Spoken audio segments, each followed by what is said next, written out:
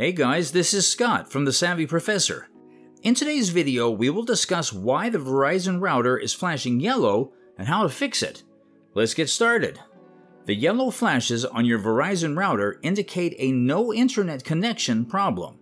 Here are the solutions to the issue. Check the connection between the router and the modem. A loose or damaged Ethernet connection between the router and modem can lead to the loss of the internet. Inspect the Ethernet cable and the cords to rescue them if they're loose and replace them if they're damaged. Ensure the router is not overheating. An overheating router can also result in yellow flashes. Here are the steps. Turn off the router. Check the router's vents to ensure there are no clogs or blockages. Lastly, ensure the router is placed in a position allowing free, fresh air flow. Check for the Internet Service Provider outage. Here are the steps. Visit your ISP's official website. Check for announcements that might have led to loss of internet. The announcements include the system being down as it undergoes maintenance. Therefore, you must wait until they finish.